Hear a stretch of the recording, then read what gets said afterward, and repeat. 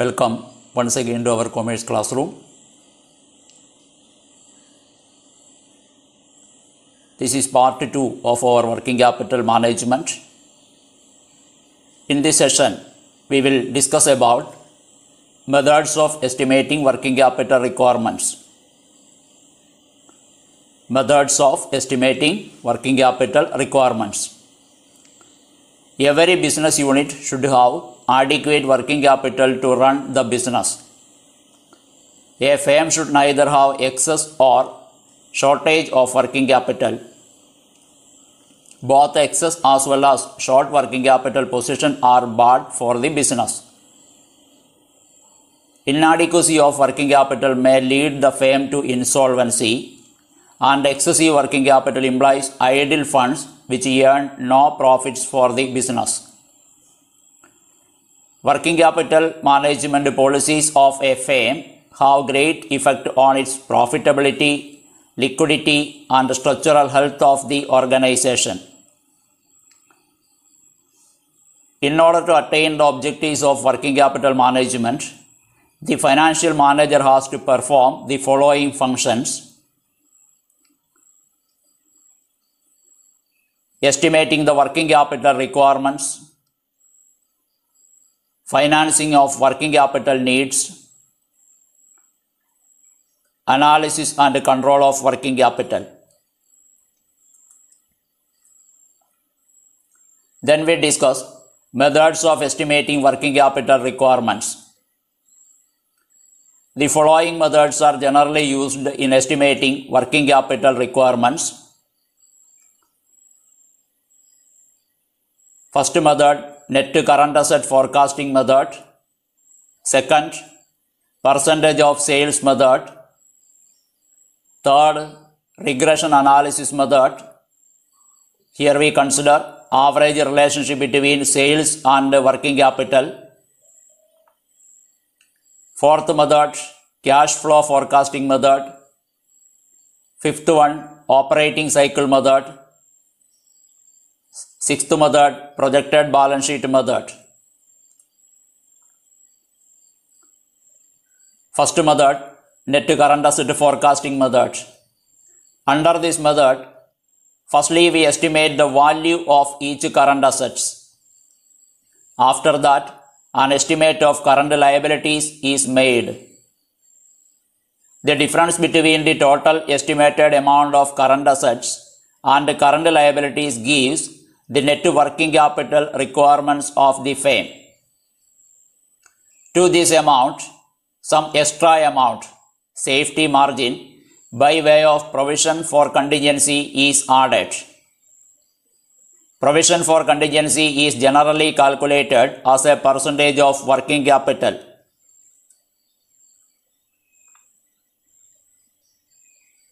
Statement of working capital requirements, manufacturing concern. We start with the current assets. Stock of materials 4 months, amount in outer column. Second current asset, work in progress 4 months. Work in progress comprises of raw materials, direct labor, overheads, total shown in outer column. Third current asset, stock of finished goods 4 months. Stock of finished goods comprises of raw materials, direct labor, overheads. Total of these three shown in outer column. Fourth current asset, sundry debtors or receivables 4 months. That also comprises of raw materials, direct labor, overheads. Total of these three shown in outer column. Fifth item, payment in advance, if any. Sixth item, balance of cash required to meet day-to-day expenses.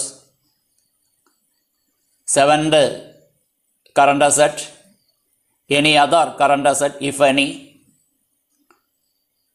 Then we take the total of all these current assets. Then from it we deduct current liabilities. First current liability creditors 4 months, purchase of raw material. Second current liability outstanding expenses 4 months. Third, others if any. We take the total of current liabilities. Working capital, current asset minus current liability, amount shown in outer column. Then add with it provision or margin for contingencies. Then we get net working capital required. Working capital plus margin for contingencies is equal to net working capital required. Here we have to note 2 points. First one, profits should be ignored while calculating working capital requirements, as funds provided by profits may or may not be used as working capital. Second point, calculation of work in progress depends upon its degree of completion as regards material, labor and overheads. If nothing is given in a question as regards the degree of completion, we may take 100% cost of materials and 50% in case of labor and overheads, on the assumption that labor and overheads accrue evenly during the year. Then we solve one problem. While preparing a project report on behalf of a client, you have collected the following facts. Estimate the net working capital required for that project. Add 10% to your computed figure to allow contingencies. Particulars, then amount per unit, estimated cost per unit production, raw material rupees 80, direct labor rupees 30, overheads exclusive of depreciation rupees 10 per unit, 60 rupees, total cash cost 80 plus 30 plus 60, that comes to 170. Additional information, selling price rupees 200 per unit, level of activity 1,04,000 units of production per annum, raw materials in stock average 4 weeks, work in progress assume 50% completion stage in respect of conversion cost and 100% completion in respect of materials, average 2 weeks,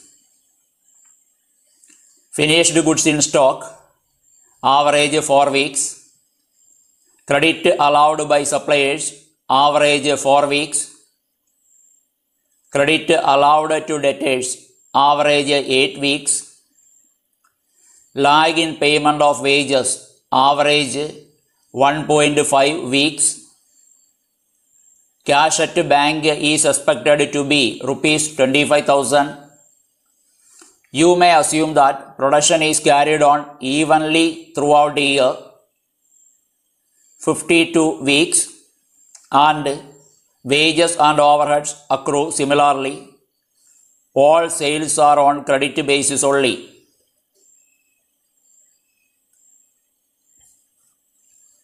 Then solution.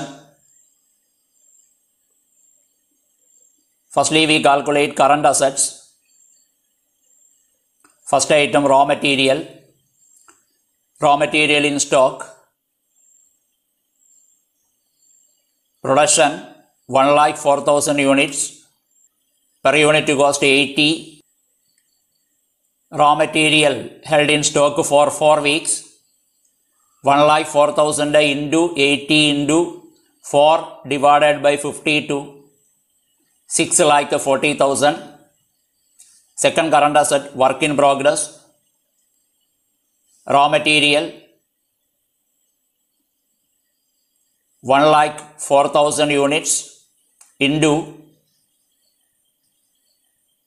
per unit cost 80 into work in progress takes 2 weeks for completion, 2 divided by 52, 1,04,000 into 80 into 2 divided by 52, amount 3,20,000. Direct labor 1,04,000 into 15 into 2 divided by 52. Here we take rate only 15. Direct labor we know. Per unit rupees 30. Direct labor and overheads, conversion cost, work in progress completion only 50%. So 50% of 30, that is 15. Direct labor 1,04,000 into 15 into 2 divided by 52, amount 60,000.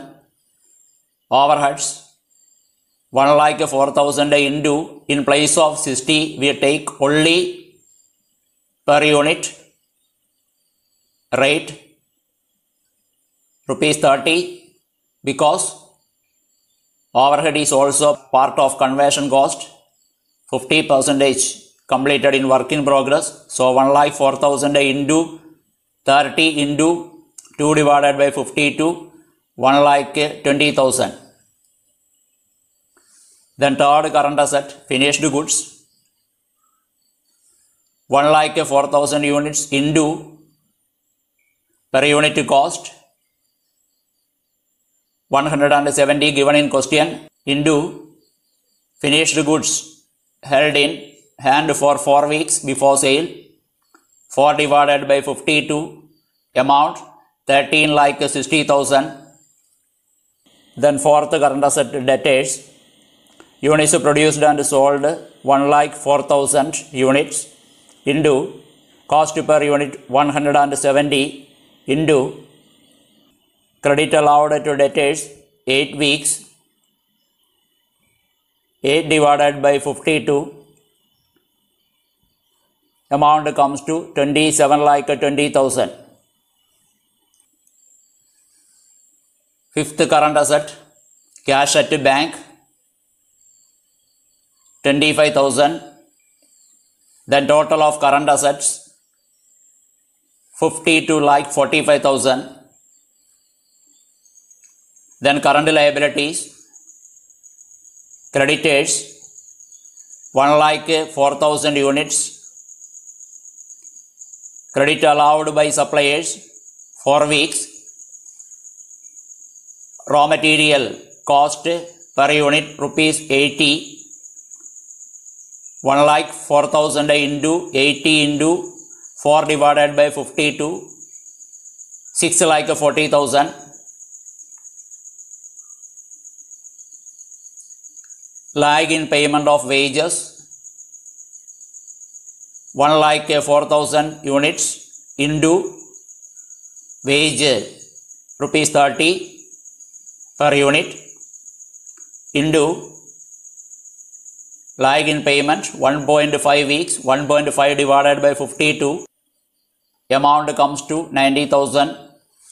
Total of current liabilities 7,30,000. The net working capital, current asset minus current liabilities 52,45,000 minus 7,30,000, amount comes to 45,15,000.